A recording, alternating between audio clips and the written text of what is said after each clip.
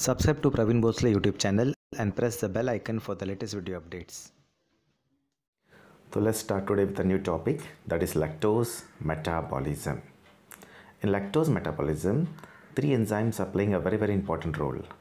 First is permease, second one is beta galactosidase, and third one is trans acetylase. Let's study the function. Permease does the entry of lactose in the cell.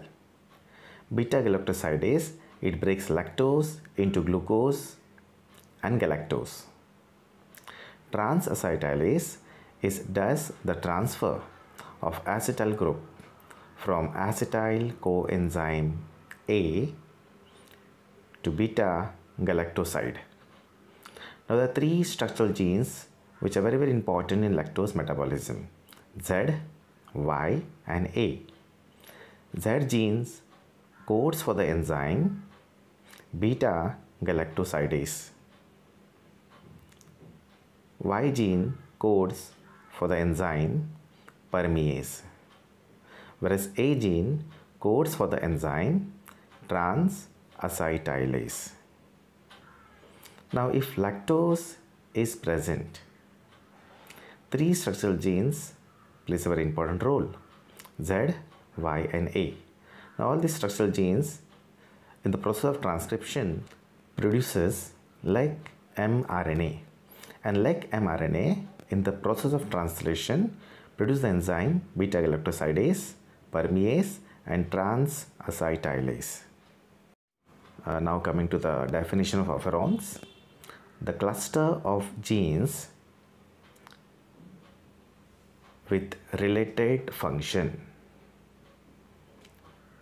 is called as operons, and they transcribe single messenger RNA.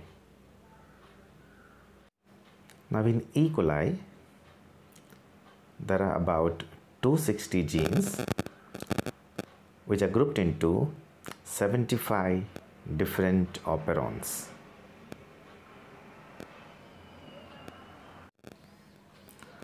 Now structure of operon. Operon is a unit of gene expression and unit of gene regulation, which includes structural genes and their control element. And this control element consists of promoter and operator. Now let's study. P stands for promoter, and these promoters are the site where RNA polymerase binds during transcription. You can see RNA polymerase, it binds to the promoter, and these are the signal sequence in DNA that starts RNA synthesis. O is the operator, and operator is present between promoter and structural genes. The repressor proteins, it binds to the operator region, and this happens if lactose is absent, like operon is off. You can see here the repressor protein binds to the operator region, so RNA polymerase cannot binds to the operator region. I is the regulatory genes, and this regulatory genes, it forms repressor proteins, and this repressor protein binds to the operator region if lactose is absent. Now, if lactose is absent, regulatory genes by the process of transcription produce repressor mRNA produce repressor proteins, and these repressor proteins binds to the operator region. So RNA polymerase cannot bind to the operator region. and prevents RNA polymerase from transcribing to the operator. Now, if lactose is present,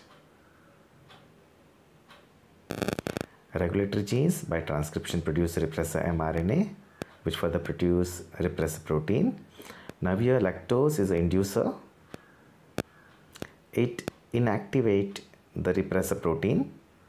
The repressor protein cannot bind to the operator region.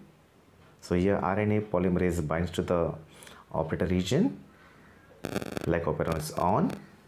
So your structural genes by the process of transcription produce like mRNA, which by translation produce beta galactosidase, permease and trans acetylase.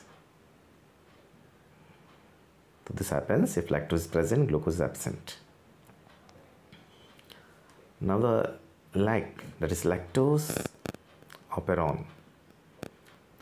It was proposed by Francois Jacob and J. Monod.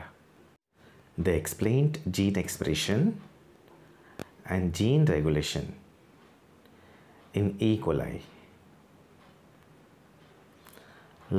Operon is on when glucose is absent and lactose is present, whereas operon is off when glucose is present.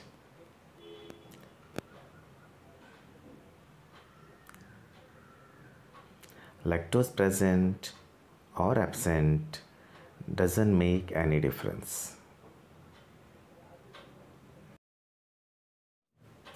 And since operon is off, enzymes for lactose metabolism are not formed.